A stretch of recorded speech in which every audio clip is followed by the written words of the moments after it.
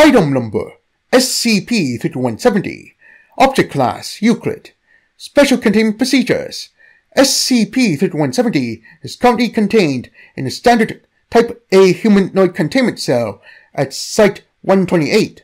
An intact SCP-3170 Prime Corpse is stored in the on-site morgue to assist in identification efforts. Additional SCP-3170 Prime cadavers and remains should be incinerated. Description: SCP-3170 is Yuliana Cahaya, an Indonesian actress born in 1953 who starred in 17 films prior to her disappearance in 1979. SCP-3170 is biologically non-anomalous and has been diagnosed with narcolepsy and retrograde amnesia.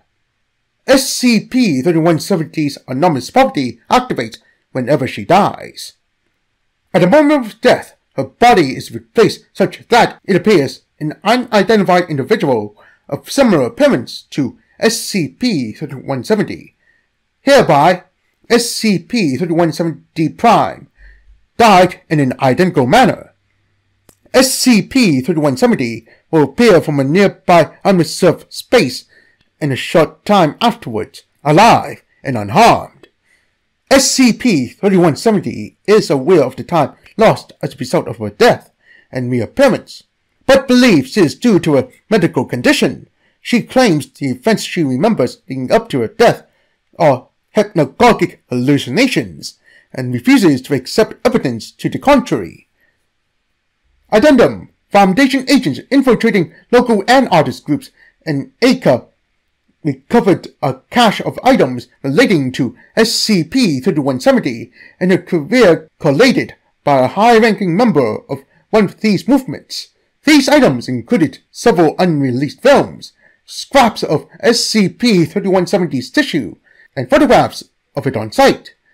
The curator of this cache claimed a woman named Lena Shaw had donated these items to her, and that the exhibition was being held to commemorate her death. Indonesian government records identified a Ms. Shaw matching the curator's description as having died in 1982, shortly after SCP-3170's reappearance. Exhuming her body shows that its stomach has been stuffed with approximately 150 meters of Super 8mm footage of SCP-3170. Portions of the film have been replaced with carnal tissue matching that of SCP-3170.